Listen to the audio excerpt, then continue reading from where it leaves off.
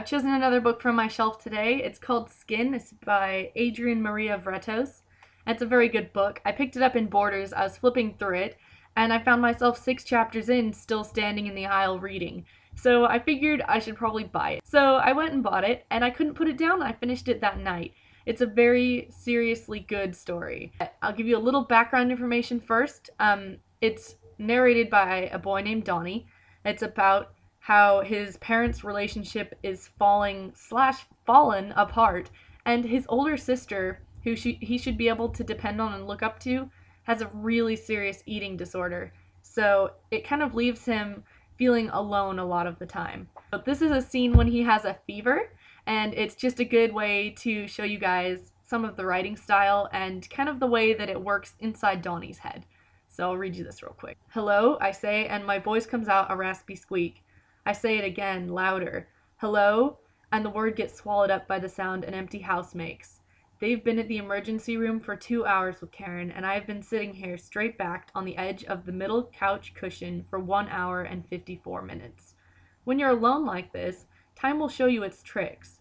Like taking 4 minutes to click from 1:34 a.m. to 1:35 a.m., or moving from 2 a.m. to 2:13 a.m. when you swear you just looked down and scratched your ankle for a millisecond. I say ha when the clock does that last trick. You can't argue with a clock. Time can mess with you as much as it wants. So it's kind of all over the place, like when you have a fever.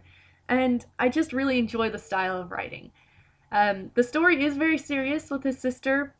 She has a lot of trouble, and it kind of feels like the story is revolving around his sister. She's dying to be thin, and he's struggling to survive. And you know, it just really isn't always about him, and I don't know how fair that is. And he feels just as frail as she does because he has no support. Everyone is focused on his sister so much so that he gets overlooked. And he ends up just being the other kid. People always asking about his sister, people always caring about his sister. And then there's Donnie. I just feel like it's a really good feel-good story in the end. It's sad, but it's like the full roller coaster, and you end up feeling better once you've read it. So it's a quick read. Even if you're not a quick reader necessarily, it's not too long, and like I said, I couldn't put it down, so you'll find time. It'll go fast. So I recommend, as always, that you drop by your local library, check it out, read it, and report back to me.